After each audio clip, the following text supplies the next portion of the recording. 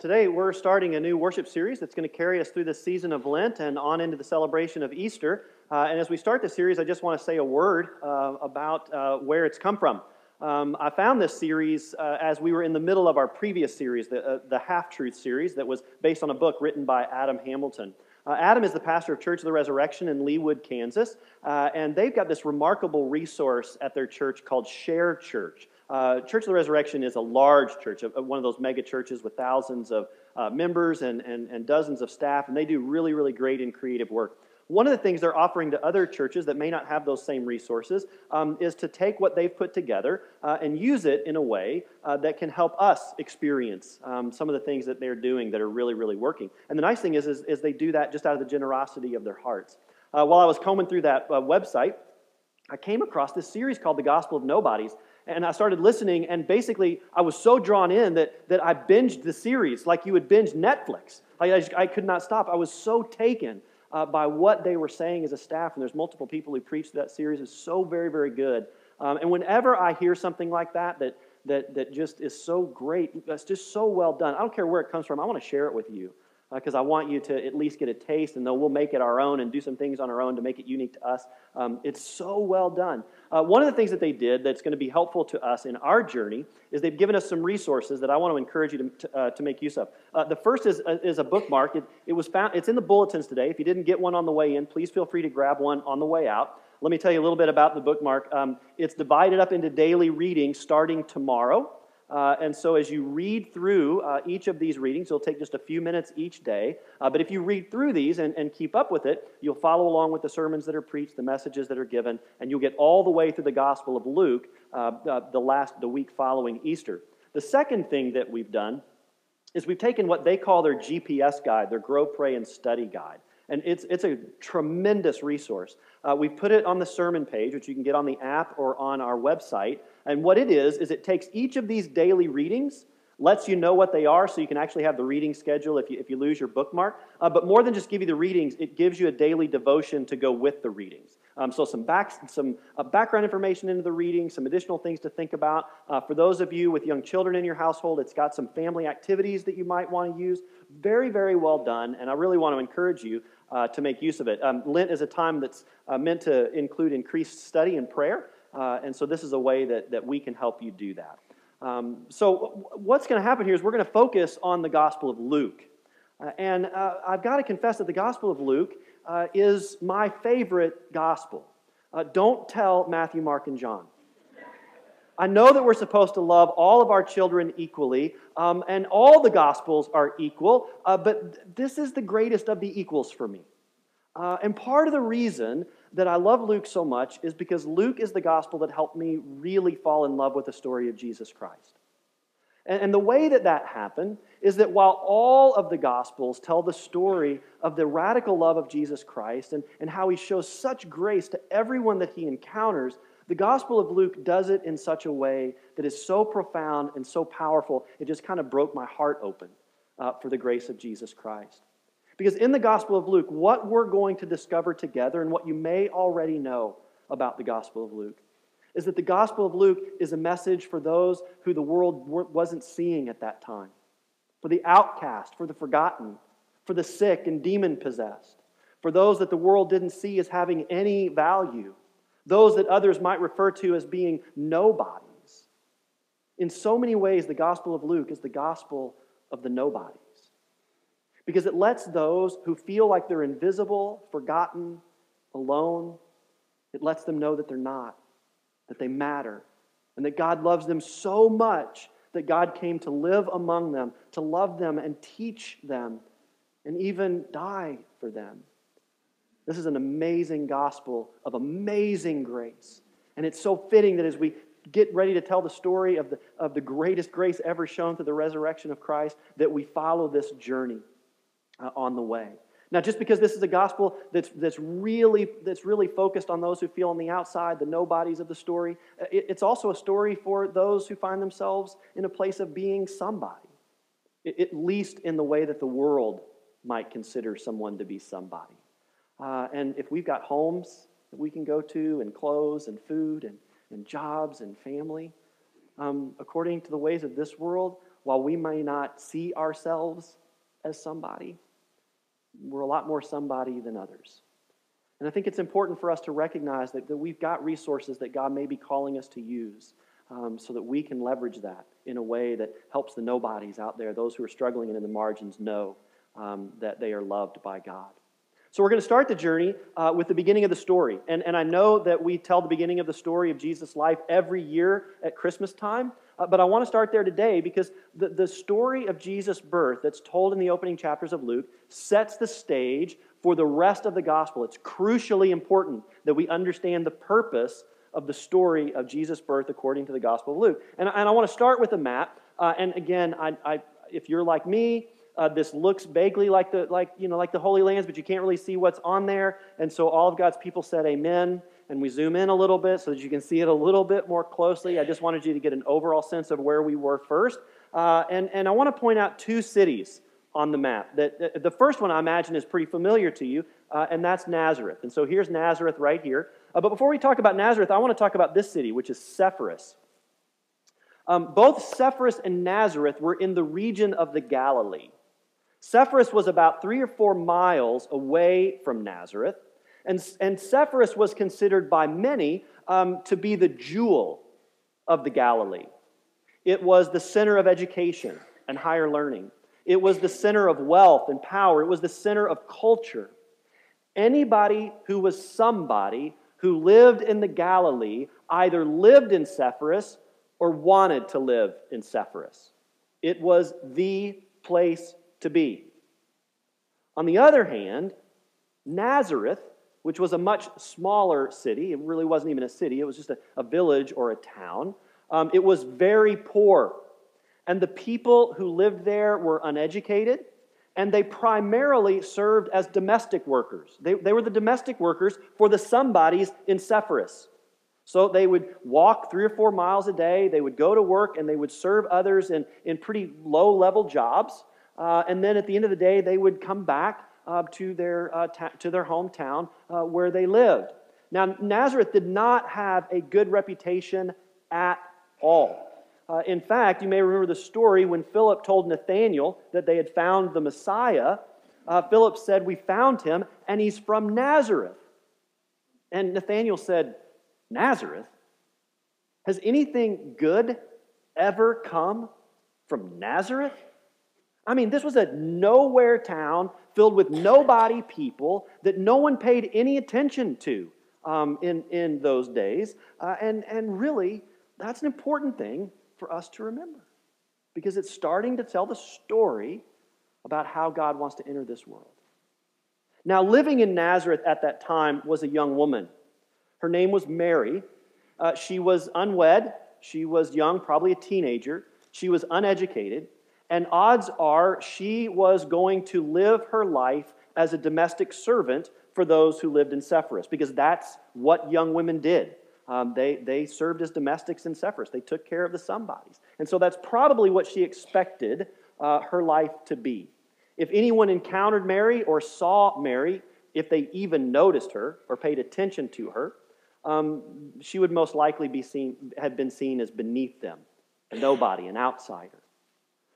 So God tells the angel Gabriel to go to this uneducated young woman in this nowhere town to tell her that God has chosen her for the most important job in human history, to conceive and carry and give birth, and along with her fiancé Joseph, to raise the very Son of God. God in the flesh in human form.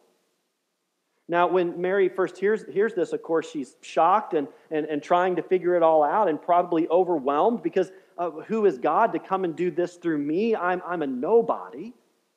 When the pregnancy becomes fully known to her, and she realizes that yes, indeed, this is happening, just as the angel foretold, she writes a song. And it's found in the first chapter of Luke. It's often referred to as Mary's Magnificat, Mary's song, and it's powerful all the way through. But I want to share with you just a couple of verses from it, because it lets you see what was going on in the mind of Mary as she's sorting through what this story says to her and what it means to her. My soul magnifies the Lord, and my spirit rejoices in God my Savior, for he has looked with favor on the lowliness of his servant.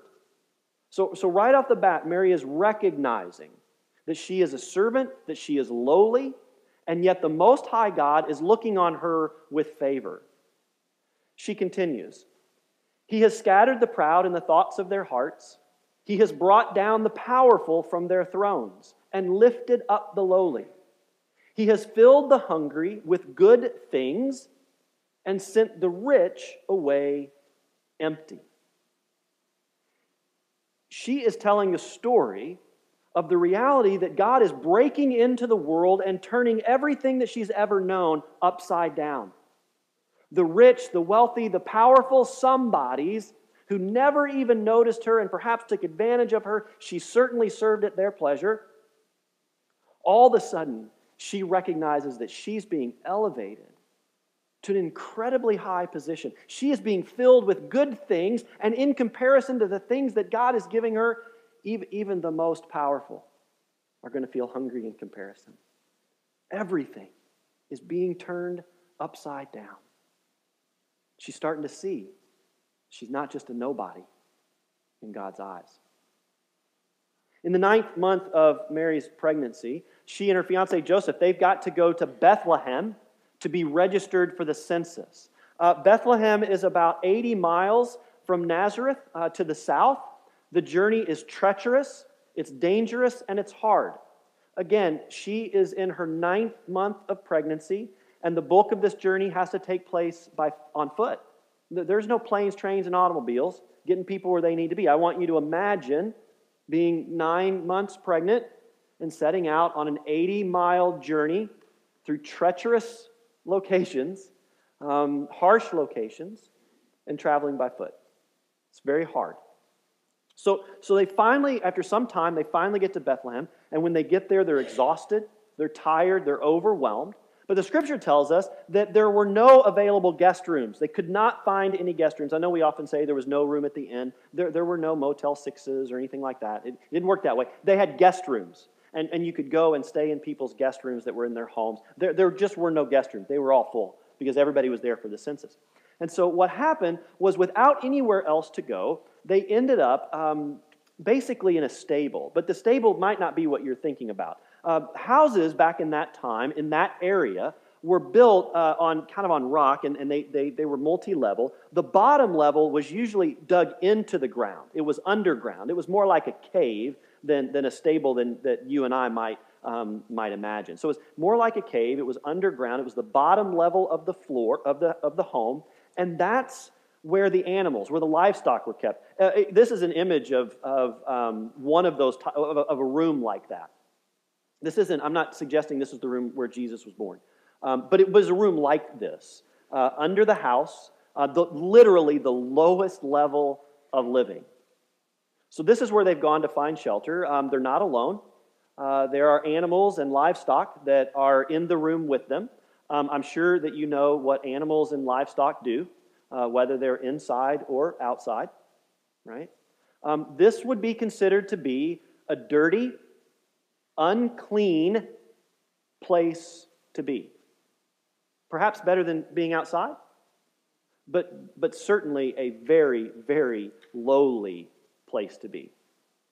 This is how nobodies entered the world. In the bottom floor of a house where the animals made their home. So now we've got the most powerful force in all of created history choosing to come into the world in the most lowly manner possible. Through a young girl from a nowhere town, finding her way to Bethlehem with nowhere to stay, giving birth to her son in a stable surrounded by animals. No one would have expected this. No one could have seen this coming. This is not how anyone thought it would be done. I've often wondered if this story were to play itself out in the modern world, if God were to decide to come into the world again in the same way and tell the same story that God did around the birth of Jesus, where would Jesus be born? Into what family? From what nowhere town and what no place country? Where would it be that God would make God's entry in order to tell us this same story? There was a cartoonist, an animator named Everett Patterson, and he was attending a church where they were asking this same question. Like, what would you imagine it to be? Where would that place be? And he decided he would answer it. And the first thing that he decided was that he was going to draw an animation of it, a cartoon of it, and that he knew this to be sure, that the family he was going to draw was not going to be a middle-class white European family. He wanted to break out of that norm because that would likely be the way in which Jesus would come, because that's usually representative of the somebodies. So what he did was he drew a picture called Jose y Maria. And again, I know it's kind of hard to see up there because it's in portrait and not landscape. We've put it on the sermon page so you can go and look at it a little bit closer, because he's taken such great pains. Almost the whole birth narrative is told in little images and little things that he's put in there, scripture passages and all kinds of things. It's really a very, very well done and thought-provoking piece. But it's a piece where we see the Holy Family as a couple that if we were to encounter on our way into the store to grab something on the way home for dinner, we might not even notice them. We might not even see them. And if we saw them, in spite of ourselves, our implicit bias might kick in, and we might think something that isn't necessarily true of them.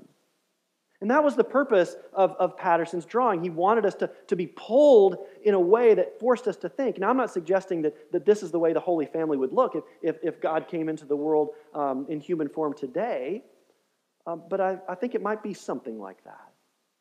The least expected, somebody that we might see as nobody, a family from a nowhere town, all those kinds of things that might cause us to wonder if it's even true. Because that's what happened, is the story was starting to be told about Jesus and how he came into the world. The somebodies were hearing this story, and they were like, there is no way that God would enter in the world this way. Are you kidding me? A young domestic from Nazareth, born in a stable in Bethlehem, surrounded by animals? There's no way that God came into the world that way, and many people didn't believe because that's the way that Jesus chose to come. I wonder if Jesus chose to come in a way today that was outside the norms that we might expect. Would we believe it? Would we press back? Would we know that it was possible for Jesus, the greatest somebody in human history, to come through what we might consider to be a nowhere path? You see what's happening here. Sometimes we view this story as a quaint, warm holiday story that we recreate every year around Christmas, and it's good that we do that. It is a warm, quaint, touching story. But in the midst of that warmth and in the midst of that familiarity, we've got to remember that this is a revolution of God's grace that is happening here. This is God breaking into the world and turning the social structure upside down. This is God proclaiming a very clear message to everyone who will listen. You matter. I don't care what the world says about you. You've been made in my image, and you're somebody. Not too far away from where the baby had been born, there were some shepherds. And they were keeping watch over their flock at night. And we've talked about the shepherds before. Shepherds in that day and age, they talk about nobodies. I mean, they were at the bottom of the ladder of society. In fact, they weren't even on the bottom rung. They were so distrusted by society, it was against the law for them to testify in court. They were dirty, they were smelly, they were shiftless, they were everything that we would imagine to be someone we didn't want to be or be anywhere near us, right? Now, even though that they were the lowest of the low as a whole group, even within the profession of shepherding, there was a pecking order. And guess who was at the bottom of the pecking order of the shepherds? The night shift workers. The night shift shepherds. So even amongst the lowest of the low, the lowest of those low, the nobodies of the nobodies out in the fields were the night shift shepherds.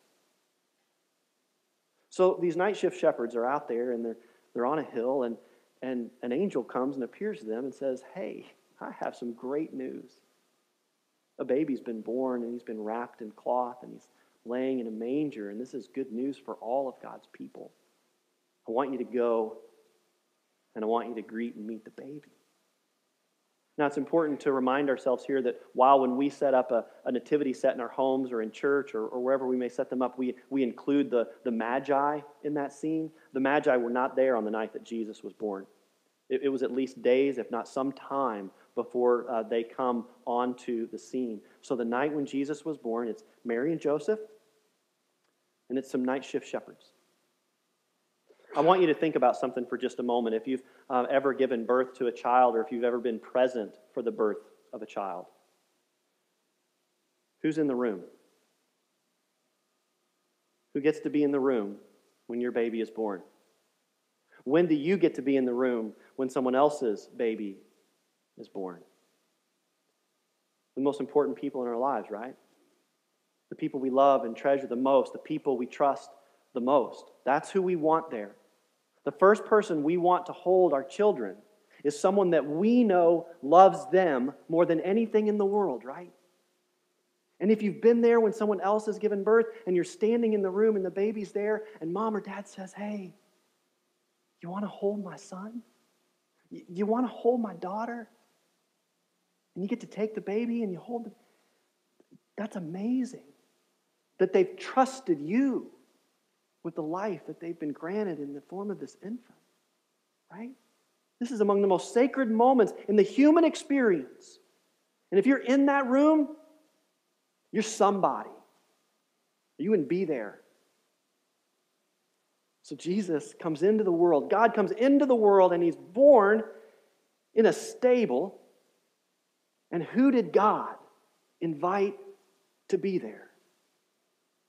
Who held the baby for the first time beyond Mary and Joseph? Night shift shepherds. God found them on the hillside, and God said, You are the ones that I want to be there because you're so important to this story. You matter so much to this story that you've got to be right there. You've got to be the first one to hold the baby. See what's happening here? Jesus isn't just telling us some cute holiday story. The gospel is telling us this groundbreaking, earth-shattering story where the nobodies suddenly find themselves central to the narrative. They matter. They count. Imagine what that felt like for the shepherds. Imagine what it felt like for Mary and Joseph. Imagine what it felt like for all the nobodies in the ancient world, the sick, the dying, the lame, the outcast, all the demon-possessed. Imagine what it was like for all of them as they start hearing this story for the first time. Really? Shepherds? God's son? In a stable? That's how God... They start to recognize that this story is their story. There's a moment in the story of Jesus where he encounters this nobody named Zacchaeus, who's a tax collector. Yes, he's got power, he's got privilege, he's got all that stuff, but everybody hates him, he's distrusted, they don't like him, he's a nobody. Jesus meets him, goes to his home, spends some time with him, shows him how much he cares for him and loves him. As part of the story, Jesus says to those who are around, I came to seek and save the lost. Have you ever heard that passage? I came to seek and save the lost. Often when we think of that passage, we think of people maybe going around downtown, holding up tracts or standing on the street corner, or at the very least asking us that familiar question, have you been saved? Because Jesus came to seek and save the lost. And if you haven't repented of your sins and taken Jesus into your life and been baptized, then you're lost and you need to be saved. Jesus came to seek and save you. Now, I'm not diminishing that there isn't any truth to that. I'm not saying there isn't. But I wonder if maybe we've missed the point of what Jesus was saying here because of the context in which it was said. Maybe, just maybe, when Jesus said, I came to seek and save the lost, he wasn't talking about some kind of morality or baptism or being saved for eternal life. Maybe when Jesus came to talk about seeking and saving the lost, Jesus meant more than that. Jesus meant the people who were dispossessed, outside, forgotten, those nobodies who nobody else was paying attention to. Maybe Jesus said, I came to seek and save the demon-possessed, those filled with leprosy, the adulterers, the prostitutes, the thieves, the tax collectors, the ones that you won't even let into your house of worship. They are so lost that they are dying spiritually out there, and you won't let them come and find God. I've come to seek and save them through my love and my grace, and I'm going to do everything I can to find them and bring them home. Maybe that's what Jesus meant when he said, I came to seek and save the lost. And if that's what Jesus meant, maybe that's what Jesus is calling us to do. Not to just preach Christianity as some kind of moral relativism that we've got to get just right in order for us to enter into the kingdom of heaven. But Jesus is saying you need to go out there and seek and save the lost. You need to find the nobodies who live in the shadow, who feel like they don't matter, who feel like they're invisible to the world. You got to crawl up underneath highway bridges, and you got to go to homeless camps, and you got to get in prisons and hospitals, and you got to go to bars and brothels, and you got to get everywhere you can go where you can find someone who is living in the shadows, who think they don't matter, that they're a nobody, and that the world doesn't care for them, and you need to let them know that they are loved and they are somebody because they are my child. That's the story of the Gospel of Luke. That's the story of how Jesus came into this world. Not through the somebodies, but through the lowest of the low, the nobodies. We must never forget that if we're to understand what this message of hope is about. If you've ever felt lost and alone, invisible, and placed on the outside for whatever reason, I hope you'll know without a shadow of a doubt that you're not a nobody. You're a somebody, and you're deeply loved, and you're seen, and you matter.